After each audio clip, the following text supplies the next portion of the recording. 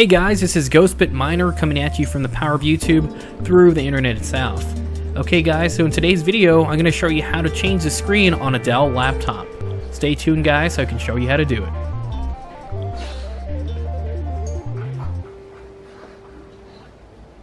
Okay, we're going to go ahead and turn on the computer. And I'm going to go ahead and show you what I'm talking about with the screen. So again, let's go ahead and take a look at it to see what I'm talking about. Not a really big major damage, but enough that it is noticeable. So we're going to go ahead and switch out this screen and make a video about it. So these are the couple of damage dots that were caused when this little laptop was shipped to me. So right now you can't really see it too well, but if you are playing a game or watching something with darker colors, this is super apparent and can get very annoying very fast. So we're going to switch this display out. The current display is a 15.6 inch display and is 1366 by 768. Not too bad for the size, so we're going to go ahead and switch this out. Okay, so after turning your computer off, you're going to go ahead and unscrew these 8 screws on the back of the laptop.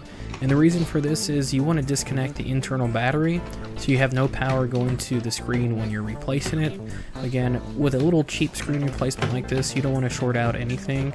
So it's always best to have everything unpowered from the power source. So let's go ahead and take these screws off guys, and I'll show you how to change the screen, which is pretty easy. I'm going to say about a 5-minute job. So these are the screws that are in the back of the laptop. Oh, there it goes. I'm going to grab that with my screwdriver. Good thing for magnetic screwdrivers. So these are the way the 8 screws look. We're going to go ahead and put that to the side with the other ones. And now we're going to start prying off the back of the laptop itself. So the best thing to do is get yourself a plastic sponger tool like this one right here. If you want to keep your laptop in a good condition, do not use a metal one because it will scratch up the laptop. So definitely plastic on plastic is a better way to go to reduce the amount of scratches and scruffs on the back. So you're going to just pry it back and forth just like this. And once you open it up, you're going to put a finger in there to keep some tension on it. And then after you do this last clip, it should come off very easy like that. You can put that to the side, and these are the internal aspects of your laptop. So now we're going to go ahead and unplug the battery by pulling straight up on this cable right here.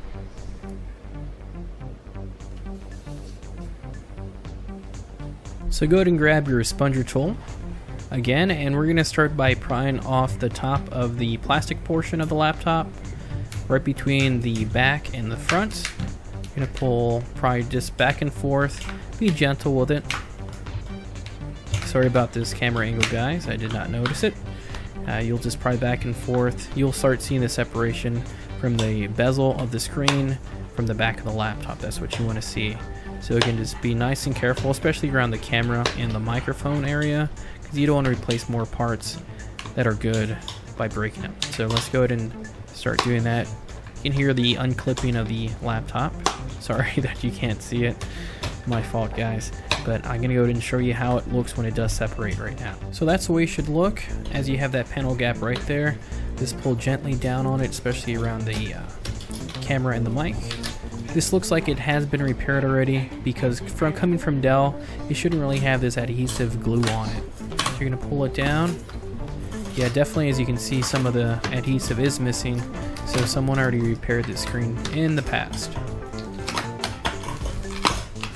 There we go. So make sure to take off all that glue, because you don't want any type of gap so dust and junk doesn't get inside there between the screen and the bezel. Here is the number for the bezel itself and the screen, so you can take a look at that right there. This might help you out. There you go, there's a QR code as well.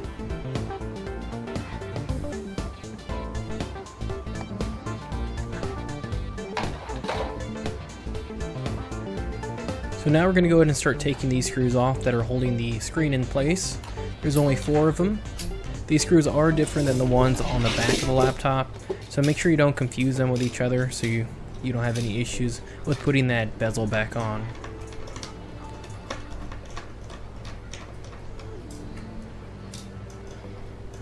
After you get those screws off, the panel comes off very easy.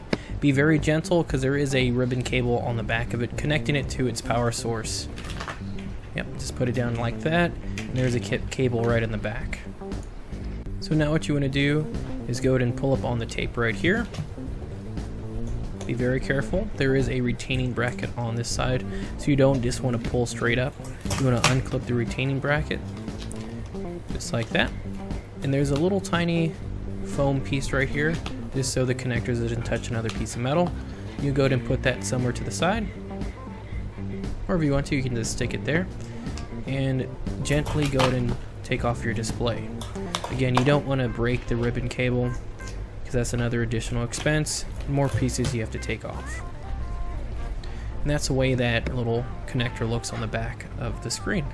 And here is some more numbers, so if you want to get the exact screen replacement, now's the time to pause the screen and type that into eBay or Amazon.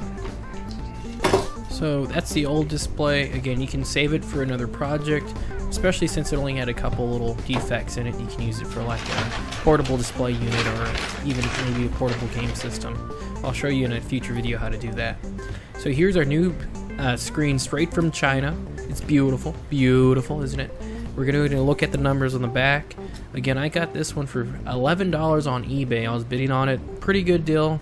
And since the other one only had a couple defects, you know, might as well upgrade to this one. So let's go ahead and install it, guys. It's a pretty easy job to do. So let's go ahead and start screwing back in those 4 screws. Like I was saying in the beginning of the video, this is about a 5 to 10 minute job. You really don't need high skill level to do this.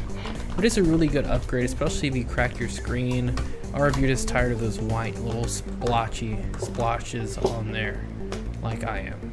There you go. Very nice. So let's go ahead and start working on the screen bezel itself.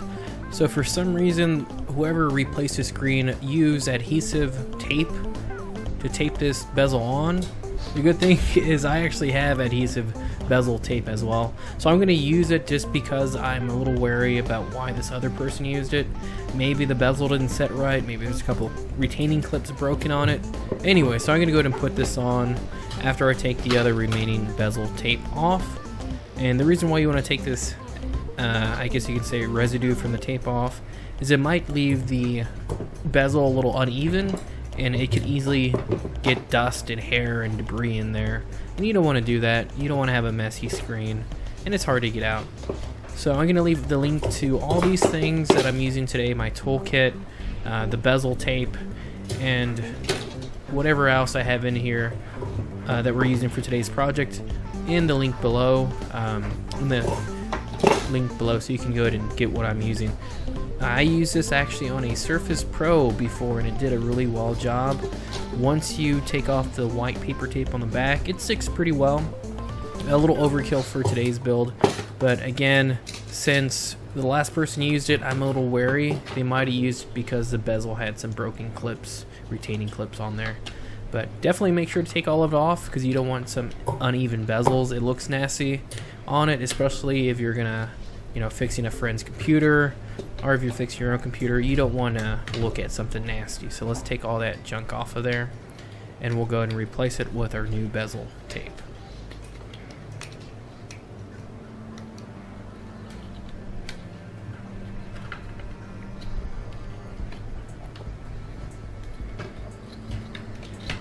So I'm pretty much just putting it in the same places the previous person that repaired this screen had them in.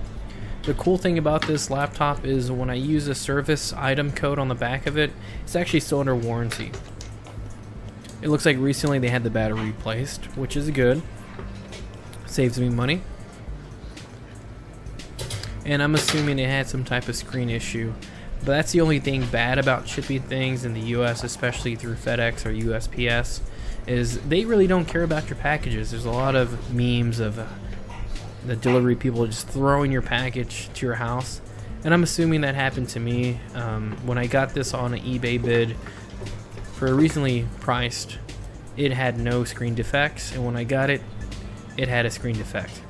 So it's just one of those things you have to worry about when shipping an item to a buyer, or if you're a buyer getting the item messed up. So let's go ahead and put all these little pieces of adhesive tape on here. And then we'll go ahead and put this bezel back on. Again, this is not something you need to do, but if you do see something like mine, might as well do it. There we go, looking good. Let's go ahead and put that on. So here we go, guys. So let's go ahead and plug back in that battery. We're gonna go ahead and see and test if the screen is properly fitted and working. You always want to do that before screwing everything back on. I do have a mod mat that is anti-static, but just for y'all, I'm gonna go to put back on this plastic shroud. So just in case you're working on a metal table, we definitely want to put that back on before turning anything back on. So let's go ahead and power it on. Interesting, nothing's turning on. Moment of truth, moment of truth. Okay, got some light on the kid. Perfect. So that's a good see. That's perfect. That's all you really want to see. And we'll go ahead and start screwing everything back in. Awesome, guys. Okay, so now we're gonna go ahead and unpeel the double-sided tape that we originally put on there. Again, this is all secondary stuff. You really don't have to do this, but for some reason the last person that worked on this laptop did this, so I'm gonna go ahead and do it. Mine might have actually broken retaining clips, so I'm gonna go ahead and start working on this.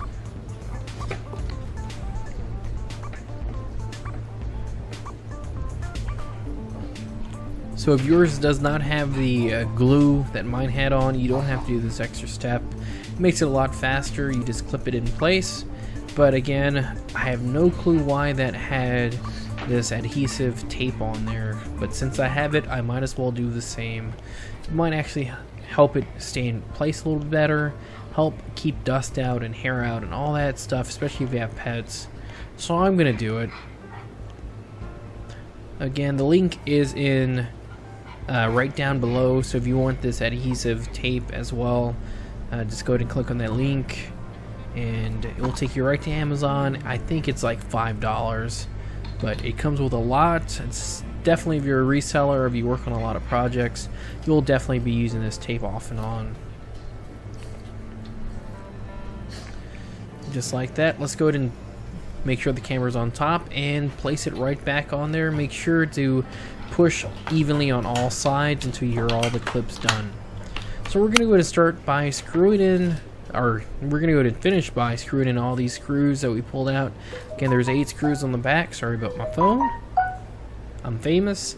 We're gonna go ahead and start putting all these screws in there, one by one. I'm gonna go ahead and speed it up in a little bit, because who wants to watch a guy putting 8 screws in a laptop? Not me. So here we go. We're gonna go ahead and screw this thing in, and I'll go ahead and play some background noise. Again, same screws. There's a little bit of screw gel on the back to help it hold it in place. And here we go. Let's speed it up and let's listen to some beautiful techno music.